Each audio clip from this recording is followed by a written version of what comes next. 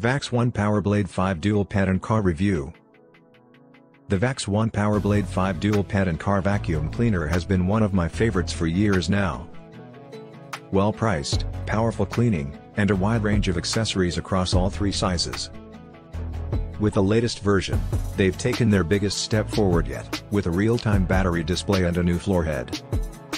It has an excellent cleaning ability, but it's a bit more expensive than its predecessors. The Vax ONEPWR Blade 5 Dual has a similar control interface to its predecessor, the ONEPWR Blade 4. It has the same orientation as the VIN, and both blades have the same controls. One reason why these two products are so similar is that they're both from the ONEPWR lineup, meaning they use the same battery technology. You can replace the battery for any ONEPWR device, including the Vax ONEPWR Blade. If you've already purchased a ONEPWR device, you can install a new battery to increase its runtime.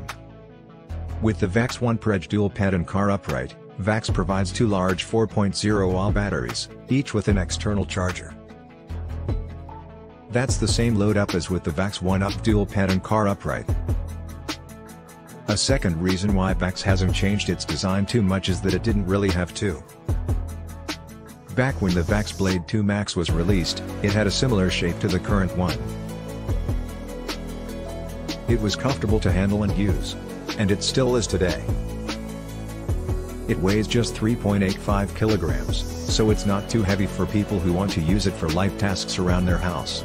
And because it has two batteries, it's also convenient to carry around.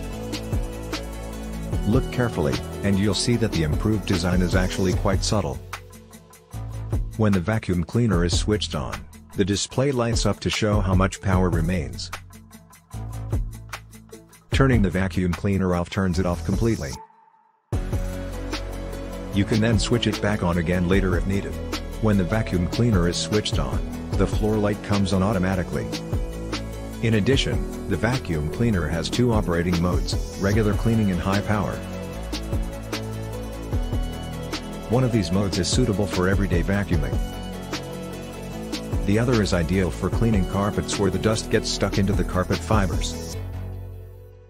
Motorized equipment has an antimicrobial coating to prevent bacteria from forming on the tool. It's disappointing that Vax doesn't provide a way to attach a second tool to its wall brackets. The original version of this article had an error where it said that Vax quoted a 45-minute runtime for its vacuum cleaner. In fact, the quoted runtime is 45 minutes per charge. We regret any confusion caused by this mistake.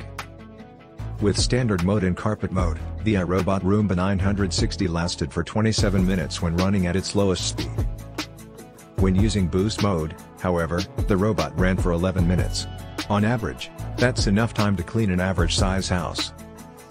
In standard mode, the motor emits a low-pitched noise, but in turbo mode, it sounds a bit too loud for my taste.